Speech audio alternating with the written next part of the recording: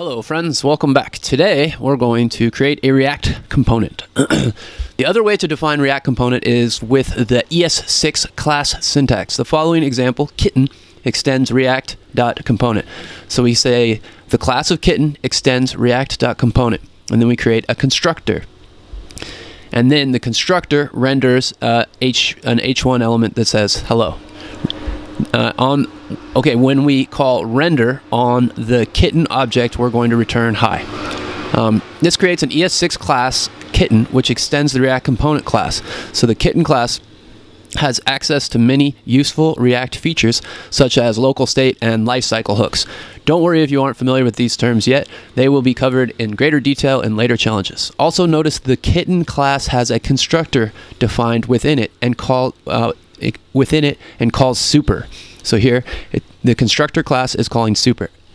It uses super to call the constructor of its parent class. In this case, React.component. So that means it's the super to call the constructor of the parent class. So that means that they're calling a constructor of React.component. The constructor is a special method used during the initialization of objects that are created with a class with the class keyword.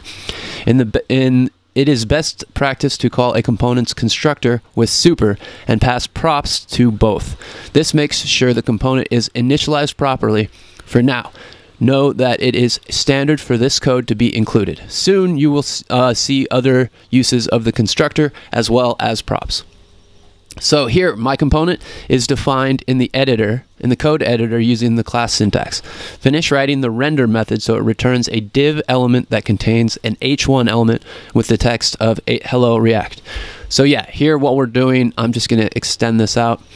We're extending, my component is an extension of React.component. And so what we're doing is we're creating, inside of here, we've got our constructor, which is passing in all the elements of React component.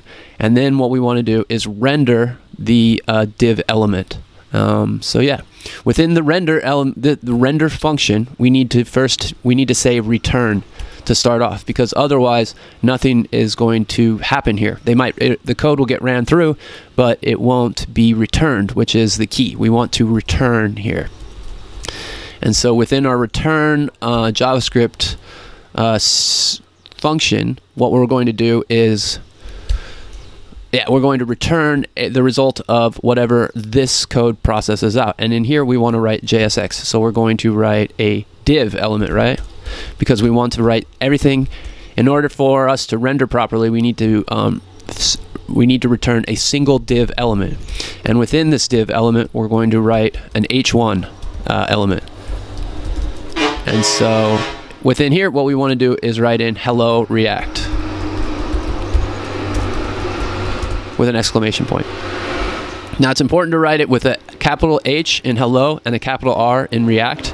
And then we also want the exclamation point in there because I'm fairly certain that it needs to be right on. So I got it right, but if you were to have written in hello React like that, you would have been failing a test. So it's important to write it like that.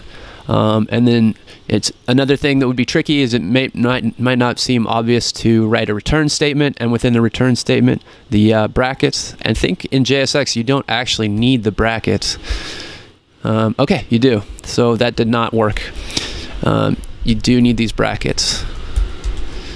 And yeah, we want to put a semicolon here just because that's how you write JavaScript. At the end of statements like that, you want to have the semicolon in there. This stuff might seem unimportant, but I think that it makes a lot of sense to practice writing your code as perfectly as possible at the beginning in order to avoid developing bad habits. So hope you guys enjoyed this one, and we'll see you in the next lesson.